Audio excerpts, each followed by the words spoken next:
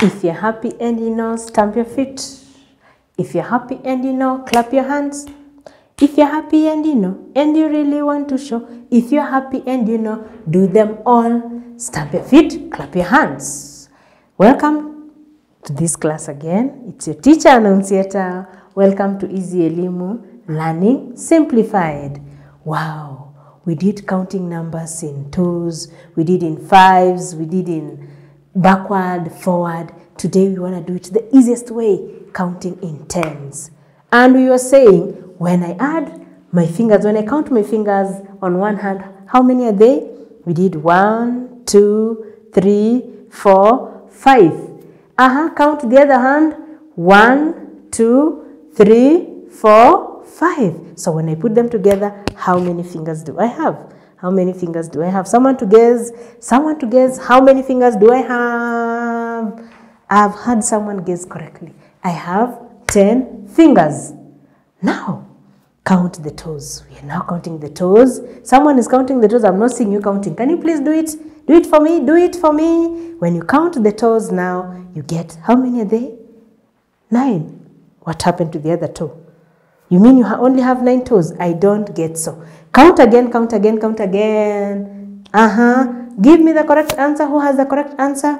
You have 10 toes. So when we are counting numbers in tens, it is as easy as peasy. Now, when we are counting numbers in fives, we did their numbers and we wrote them nicely very well. We started with 0, we went to 1, 2, 3, 4, 5, 6, 7, 8, 9, and we said the 10 comes here. So what was the rule for counting in fives? The rule for counting in fives was you count the first number loudly, 0, then we go 1, 2, 3, 4, and you circle the fifth number as you shout 5. Then we go again 6, quietly 7, 8, 9. Then you circle the fifth number 10, and we learned that when you're counting in fives, the rule is the number has a 0 or a 5. So if I was supposed to add on, I will have which number appears after 5 that has a 0. It is a 1 and a 0. So which number is that? 10. Okay, then after that, which number is after 10 that has a 5? It is 15. And we learned so easily that all those numbers must have a 0 and a 5. Now, for the numbers in tens, it's now different. Numbers in tens, it's now different. One thing about numbers in 10, we are saying they are continuing now 11, 12, 13, 14, 15, 16, 17, 18, 19, and the next number is 20. So when you're counting in tens, you are also going to do the same way we did when counting in fives. The 0 is up. So I'd say 0, 1, 2. And when you're counting, make sure you're confirming how many you're adding so that you scream on the bigger, the 10th number.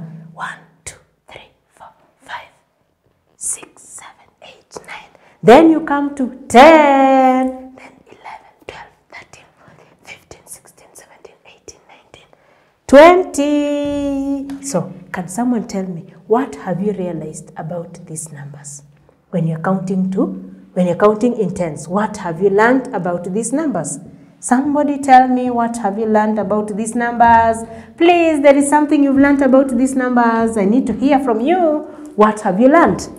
We have learned that when you're counting in tens, the numbers also must have a 0. Must have a 0 at the end. Because we had 0, then we came to 10, then we are at 20. Now, someone to tell me which number will come after 20. Which number will come after 20? The number that will come after 20 is, that has a 0, is 30. Then, after 30, which number will follow? 40. Then after 40, which number will follow? 50. Very good. Do you know what? These numbers, it's just 1, 2, 3, 4, 5, but added a 0 at the end. Do you know that? So if the teacher decides today to rub this number here and tells John, kindly fill for me the missing numbers here. Will John be able to fill in the missing numbers? Let's see. Will John be able to fill in the missing numbers? We have said that the numbers, when you're counting in tens, they have a 0 at the end. So John comes here and says, the teacher said the number must have a 0. So started with the 0 and he goes 1, 2, 3, 4, 5, 6, 7, 8, 9. So which number comes after 9 that has a 0? Is 10. Then John gives the pen to the next one, who is Jen. And Jen says, the teacher said, the number must have a 0. So let's count. From 20, it has a 0. So we are shouting 20. Then we come slowly. 21, 22, 23, 24, 25, 26, 27, 28, 29. And the next number that has a 0 after 29 is 30. So let's learn how to count numbers in tens in the forward direction. So we will go 0, 10, 20, 30, 40, 50, 60, 70, 80, 90, 100.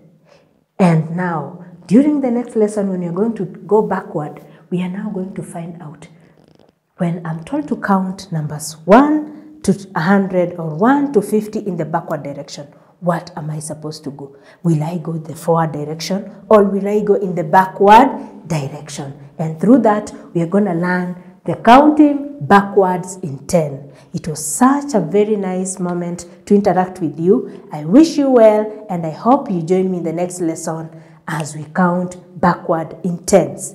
Thank you very much.